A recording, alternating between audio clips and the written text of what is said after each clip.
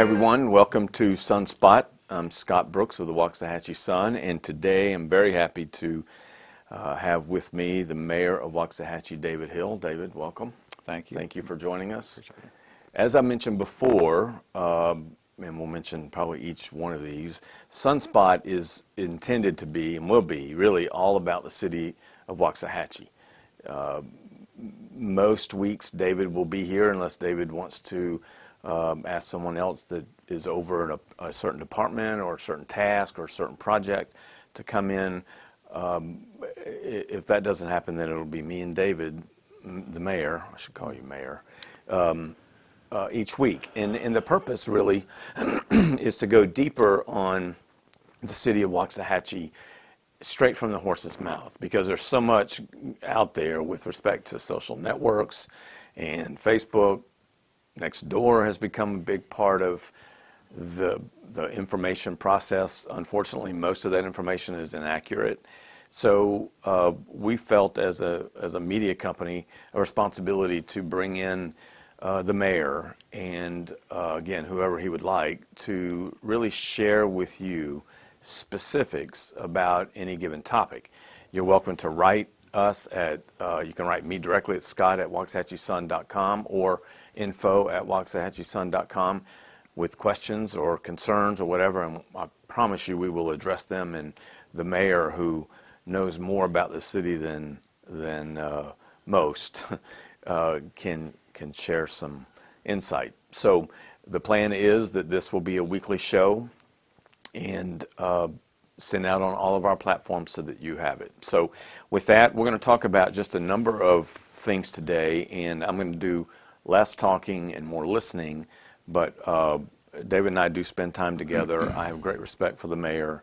I believe he knows, as I mentioned earlier, a ton, and is very, very involved. One of the most hands-on mayors I've ever known. So with that, we have elections about to, I guess, come and go. Right now it's early voting. That ends a week from Friday, I believe.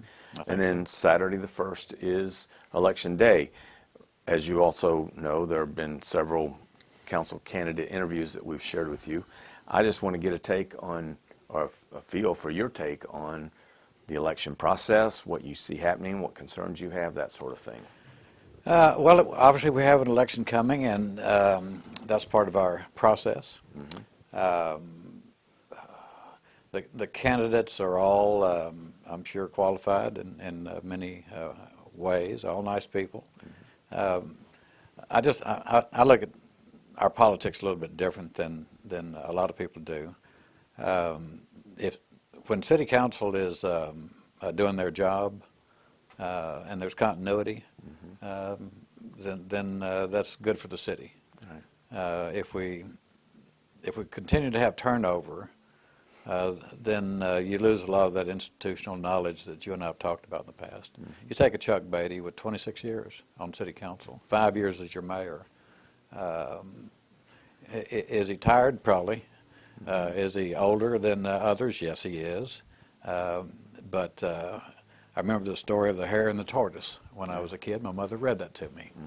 And the little hare thought he was faster, and actually the tortoise won the race, didn't he?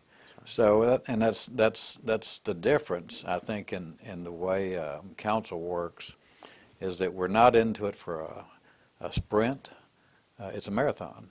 And if you want to get on city council or be on a committee or a commission, it's a commitment of 8, 10, 15 years of your time, because you can't learn. My first 2 years on city council, I didn't make a motion. I didn't second a motion. I pretty much just listened and studied and visited department heads to learn everything that you need to know about the city, and have continued as evolving in that kind of service. You continue to study and learn from department heads as to what is going on. So there'll be an election, and we'll have a change, or we won't. Yeah, so. I mean, it's really, best I can tell from where I sit and what I observe and how much we visit, and other council members I spend time with as well, that it's really, there's never a point at which you're not learning something. It's always, it's continuous, yeah. Yeah, I mean, the budget, I don't know how many pages it is, but it's thick. It's thick. It's thick, and there's a lot there. Yeah. And with respect to being tired, you know, I think it's a risk, or certainly unfair, to label anyone as being tired as though that's a negative. You can be 25 years old and sit on council, and there are going to be times when you're tired, I assume. You guys, I mean, how much by example, how much time do you spend as a council person in this, as mayor and council person in this city on council stuff? I mean, and I heard Mary Lou's answer, and I was thinking, my goodness, I'm going to have to put her back to work. But I just went to a WPI meeting this morning at 8:30. I've got you right now. I've got a comprehensive plan this afternoon at 5:30, which will be a couple 2-hour meeting, and those are just a couple of the things you do. And the rest of the day, you may be downtown talking. I'll talk to the judge this morning. We'll have another talk this afternoon. So I'm here with you. And that's, what is today? Wednesday? Wednesday, right. So we had city council on Monday night, and talking with COG and the Regional Transportation Commission, all that stuff that we do daily. I met with Michael twice yesterday on city business. So for me, it's constant. I get phone calls at night, I get texts at night, I get emails that I have to sit down and answer back to people. Smoke-free people are wanting to do interviews and pass ordinances, so that it's a continuous thing that I do as the mayor. And I was doing it when I was just on city council as a council member. I got engaged. I walked the streets, I talked to the business owners, working with through the COVID situation and everything. And so we've been, I'm busy, and the rest of them should be. Yeah, well, and so for our viewers, I just want to caution anyone about using or allowing the word tired to be used as a negative. Tired just represents hard work, usually. And I'm tired at the end of the day, and I'm sure most of you watching are as well. Well, I think tired means you work hard all day, and then when you go home at night, you go to sleep. Right. So that's tired, and you wake up the next morning, and you're refreshed, and off you go. When I say Chuck is tired, Chuck's a little bit older than I am. I'm 73, so he's maybe a year older or so. But sharp as a tack, and just when you think he's not listening to you, the guy unloads a bunch of history that most people don't even know. I was at Lions Park this morning. We're setting a new restroom facility at Lions Park. We've never had a bathroom out there at Lions Park. We've always used porta potty, or you went to a tree. Okay, so here we are, and I was talking to the people that were installing it, and they almost think, well, maybe you're just replacing, and this is just a new one. Right. And I'm saying, no, it's the largest park in the city, 50 acres or so. Right. That thousands of kids have played soccer, baseball on, and the trail comes past there, and there's not a restroom out there. Yeah. So we have two porta potties. So here we are, and we just set up one at Chapman Park, a new restroom over at Chapman Park yesterday. Right. So stuff that we haven't had in the past shows up, and the new people here think we've always had it. Yeah.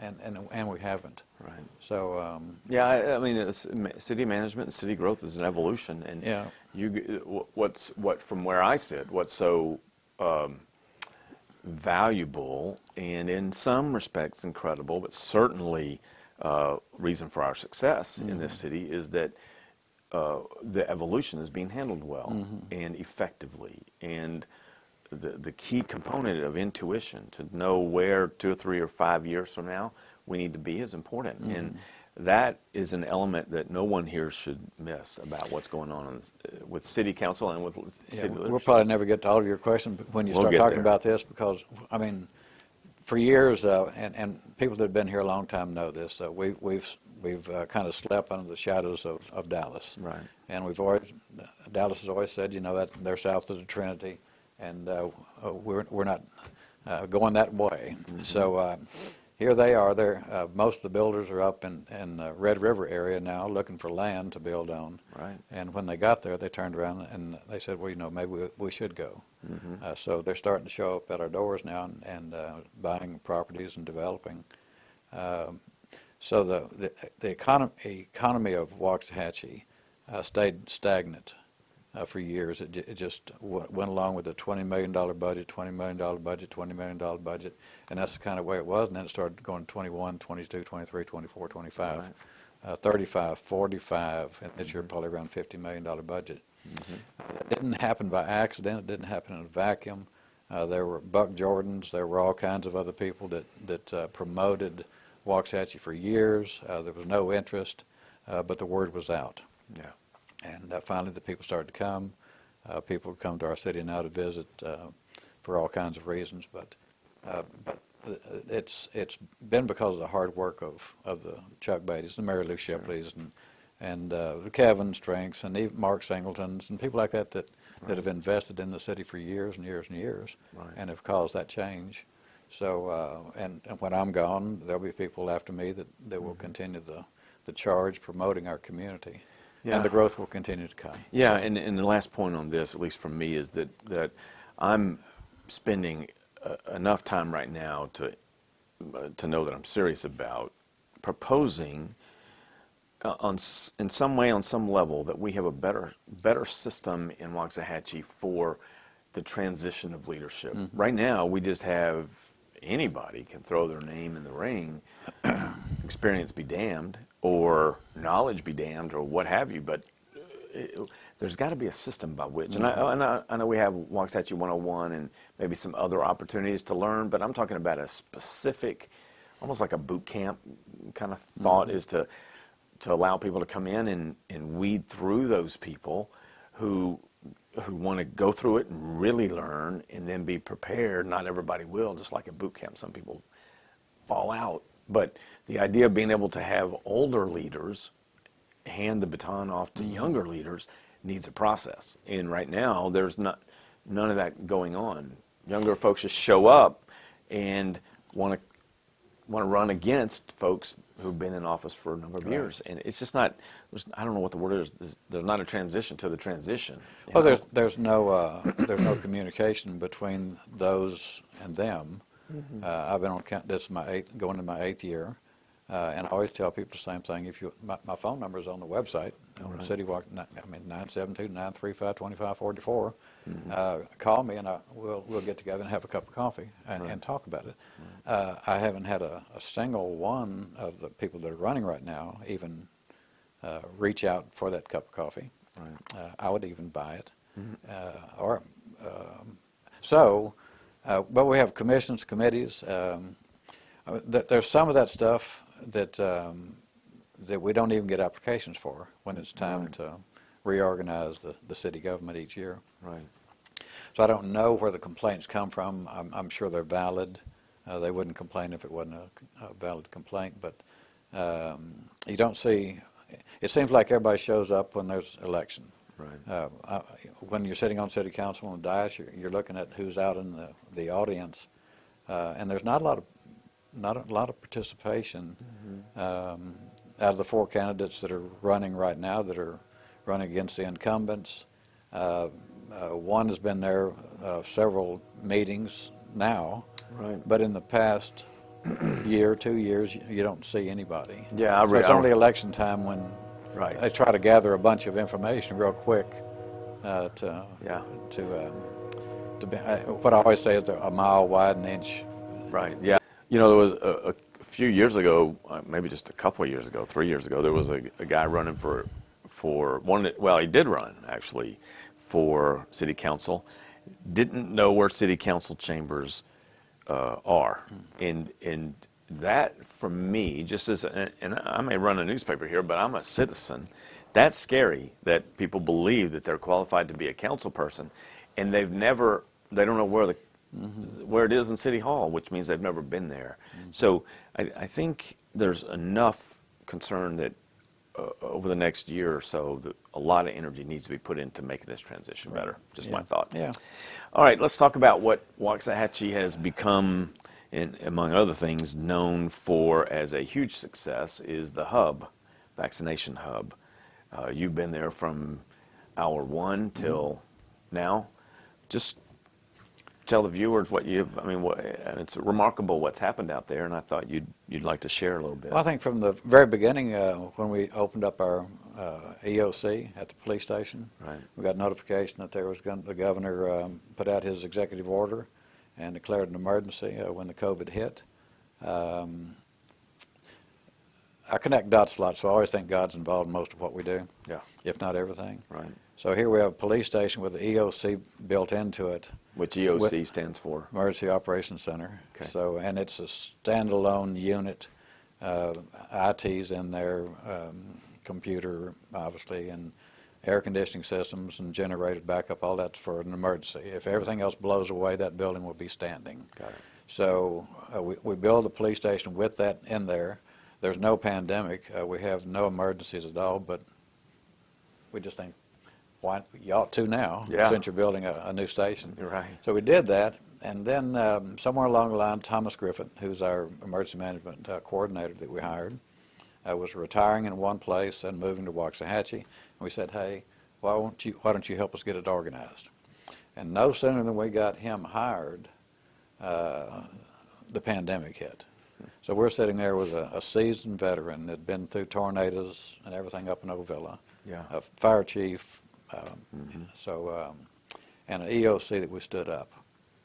So looking at the GIS map, and we start watching red dots in cases that are starting to impact Ellis County. And then the vaccines became available. So hubs were starting to sprout up all over the state, and we started asking if we could do it. Right. There's pushback in the beginning. Took some phone calls to some key people, but we were able to stand up a vaccine hub here with Baylor Scott and White, and of course it's Ellis County. Right. Judge Todd Little was integral in that as well. So to date, we've done probably 65, 70,000 or so out there at that hub. Volunteers, 100 a day are volunteering out there to make it successful. Baylor Scott and White is supplying nurses and doctors and staff as well. So what we're thinking now, we've pretty much shot a whole bunch of people in Ellis County. A lot of them have gone outside the county to get vaccines. And of course our initial thought was if we could get Ellis County done, then we could get the herd immunity here, Right. and we'd be safe to get out and play again. Yeah. So had phone calls last night, talked to the judge this morning, talked to Will Turner last night about it. We're at a spot where we're thinking we can finish up the first shots through the end of April, and then May would be the second shots, and then we could shut it down at the end of May, Right. and would have done maybe 80,000 or so. So let's just, for kicks and giggles, say we didn't have a hub here. That's true. Where would we have to go? If you know, where's the closest one? I think Tarrant County was probably Tarrant the County. closest, possibly. Right. But you know, the neat thing about ours being local, I think it's 39% of the people so far that have had their vaccines out there are from outside Ellis County. So the rest of them are our residents here. They've all said the same thing. It takes, by the time you get in line to the time you hit parking lot, go through, take your 15 minutes in a recovery, and you're out back into your car is less than 35, 40 minutes. Right, if that. And this is double line cars coming in, Right. and working it through there. So the staff, which are volunteers, which most people think it's professionally done. If it's professionally done, it may not run near as smoothly. Our volunteers they're home people. Right. They love the community. So everybody that comes through there, whether it's the wheelchair pushers, the clipboard cleaners, the traffic people, are laughing, welcoming people in, telling people that it's going to be okay. As soon as you'll be in, you'll be out, and we'll get you out of this place. Right. So that kind of atmosphere has helped that whole facility out there. And then a lot of the nurses are local residents as well, and they work at our local Baylor Scott and White. So it's kind of been a family affair that has worked out real well.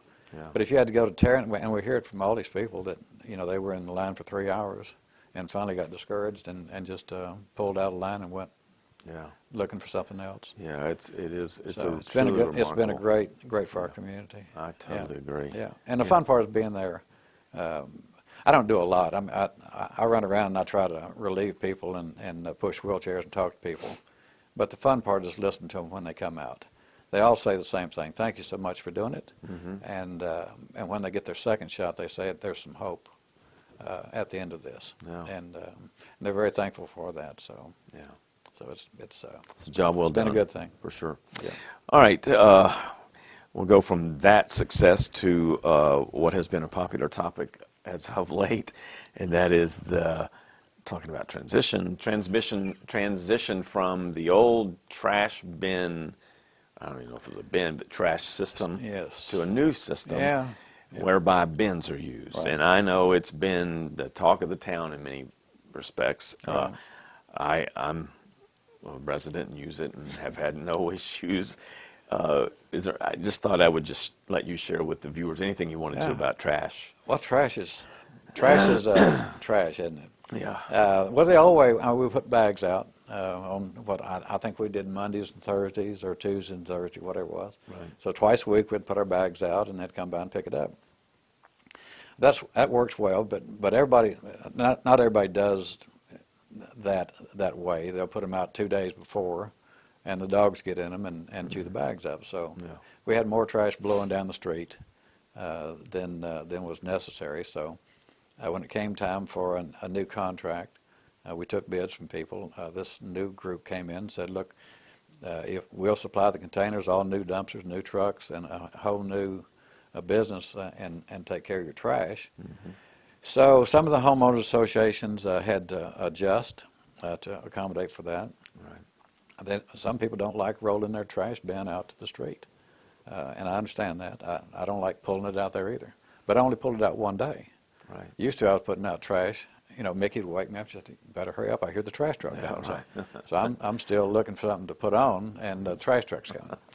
So this way I can almost go, well, actually I can go 2 weeks with no more trash than we make at our house. Now other places, obviously, they may need to put out it every week, but it's worked well for me. I hear a few complaints, but some of it is I don't have a place to put it.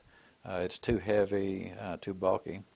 But I'd say 90% of the people that I've talked to don't have a problem with it at all. If somebody has a problem, I read.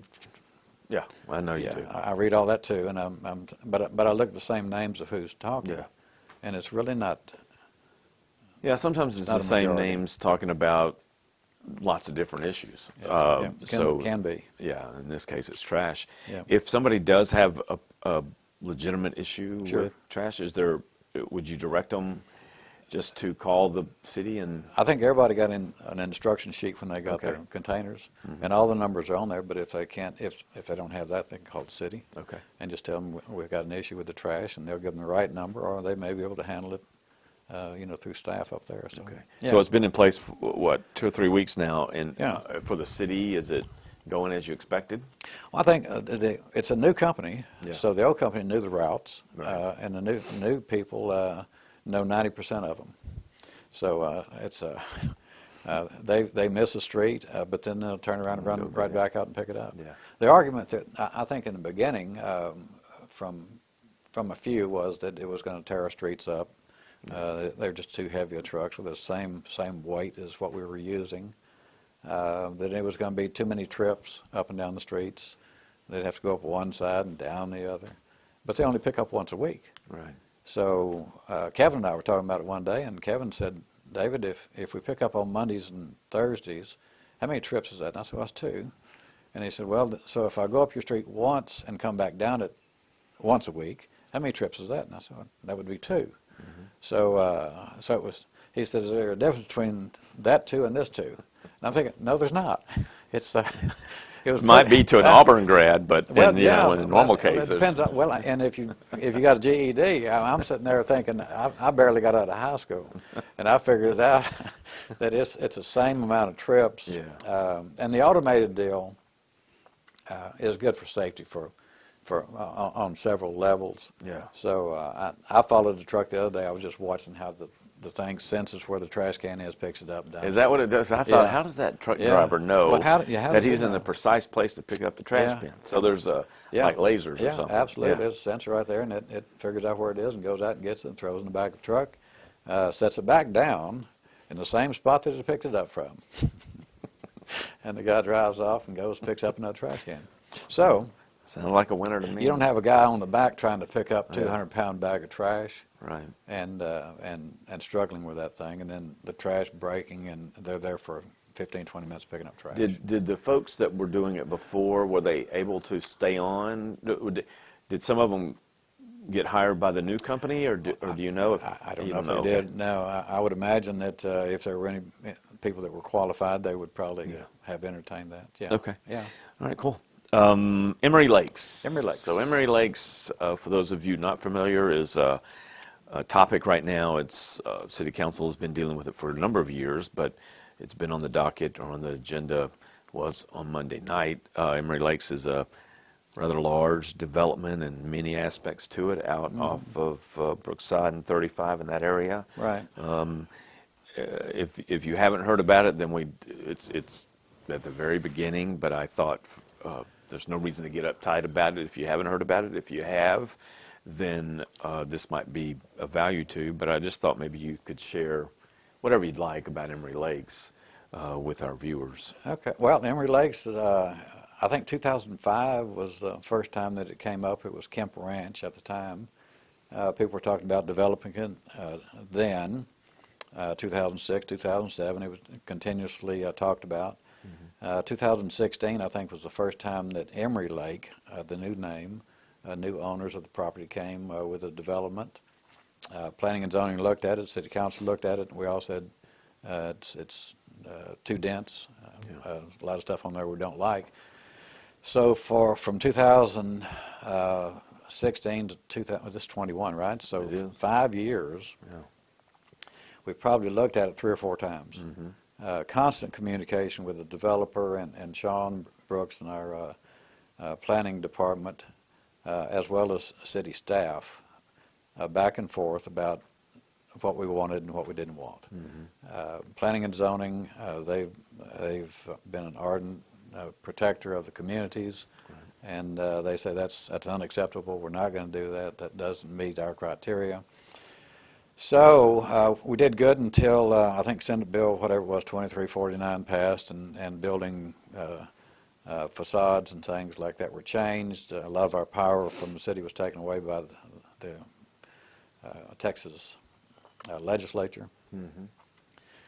So we all met and re-engaged and went through another process of how do we get a plan development and a developer's agreement made. So finally, P&Z voted the other night, was it 4-2? 4-2. Right. Two that voted against it, not any good reason to vote no, but that is their vote. And then it came to City Council, and of course we passed it. What it is, right now, all we did was pass the zoning of it and the development agreement. So do we think they'll be over there tomorrow breaking ground? They can't. Right. I mean, they're still engineering. I mean, there's so much that has to go into a major development like that. But it'd be a 30, 40-year project. Multifamilies in there, some apartment complexes, school sites, police department, fire department that we're going to be building probably next year, bonding it and getting it done. Possible inhabitants of around 30,000 over the next 40 years. Okay, not in the next 10, not in the next 5. In the next 5, you may not even see any dirt turned in the next 5 years. So because it took us from 2005 to 21 to get the zoning passed. Right.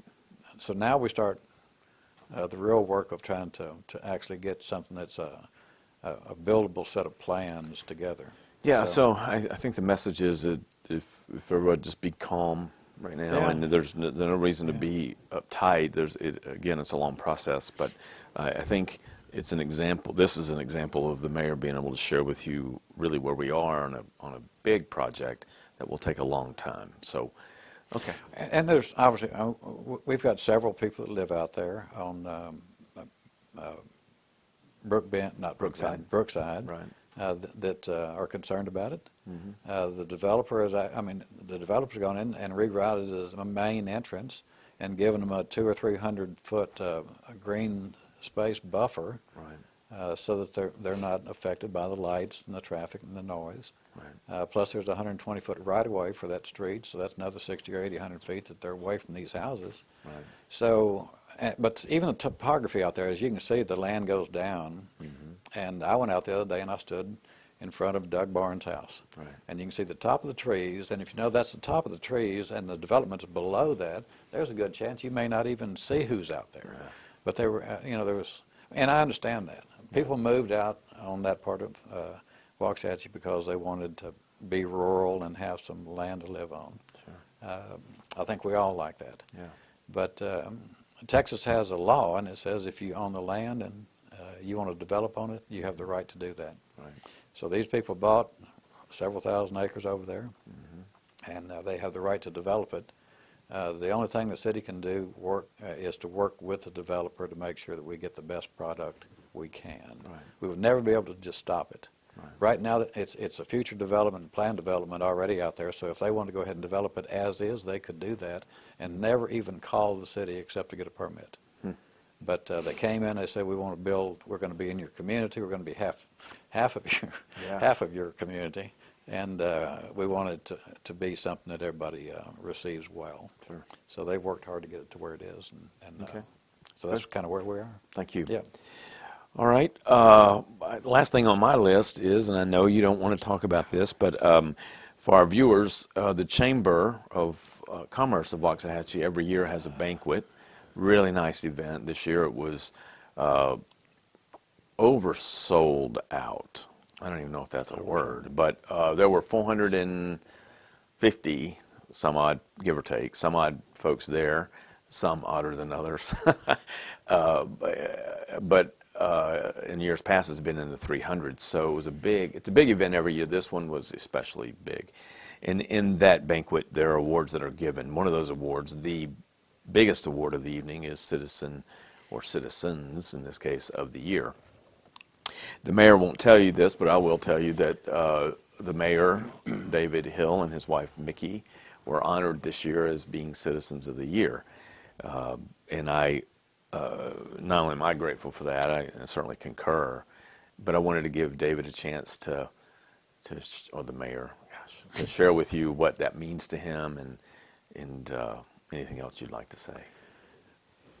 Well, I didn't really want to say anything. I know you didn't. So, but I told you, the only thing in my life, the only thing I ever won was I won some Mary Kay cosmetics in a drive-in theater when I was about 10 years old. So, and that was a big deal. I didn't use it, but I thought, how neat is that? So, and I don't do anything. Matter of fact, I joke about it. I hadn't even told Mickie I'm mayor. I'm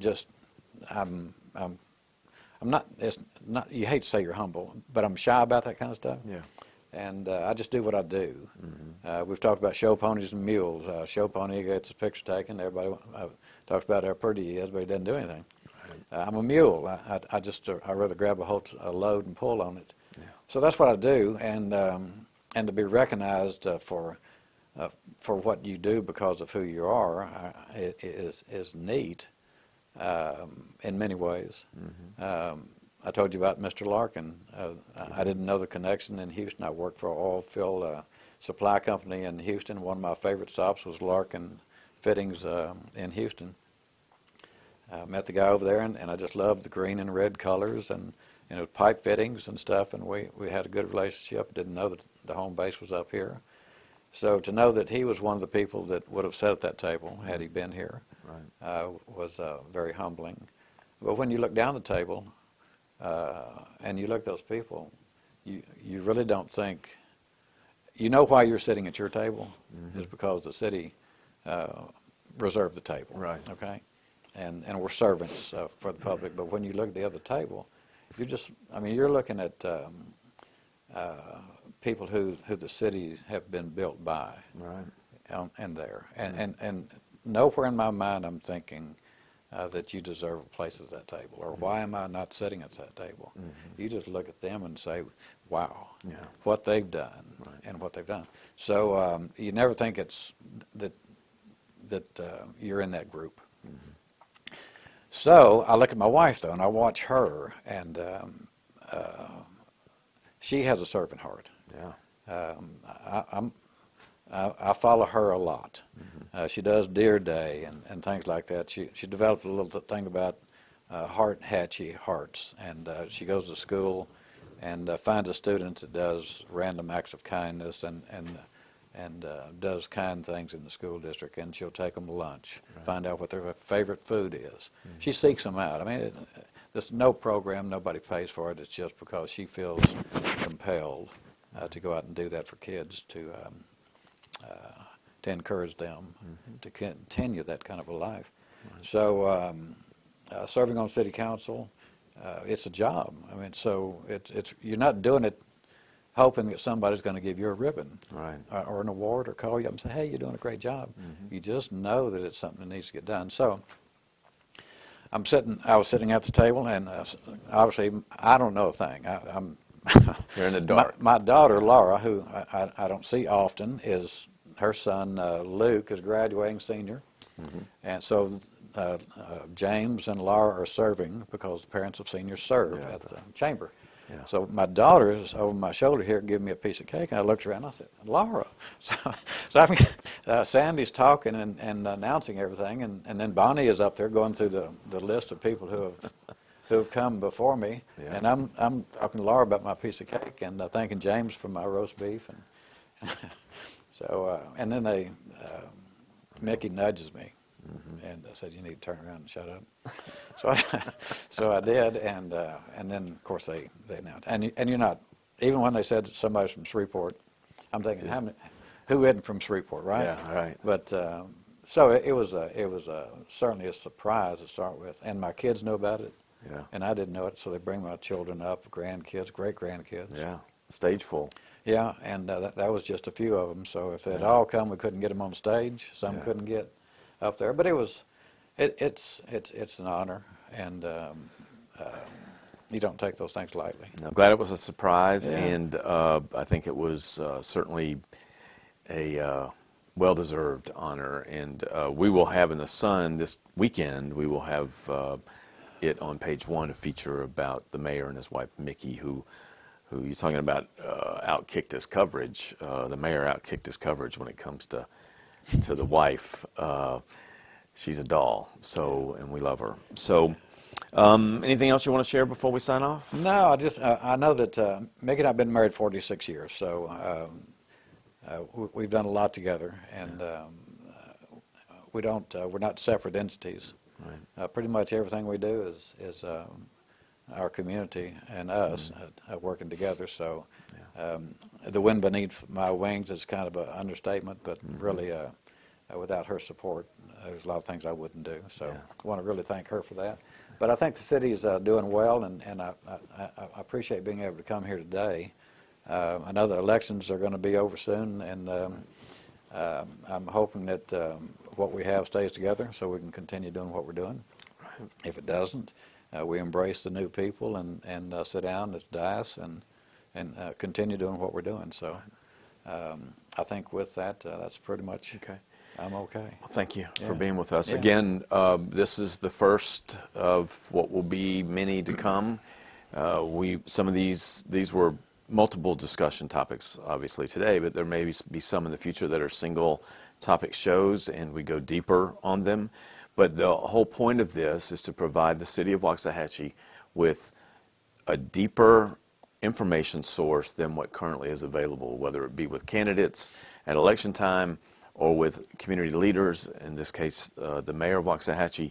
We have an obligation to make sure that the factual, accurate, authentic, honest information gets to you. You got to watch it, obviously, to learn, but the idea will be to supply you with the right information every single week. So we'll be back next week. Till then, remember, early voting is going on right now. I don't think it's over the weekend, but It is all of next week. And then on Saturday, May 1st, is the election for city council, school board, and Bond issue. yes, bond issues, and Senate or House District 6. Six, Yes, yeah. for the late run, right? Right. So, Right. with that, my name is Scott Brooks of the Waxahachie Sun. This is Sunspot. We'll see you next time. Bye bye.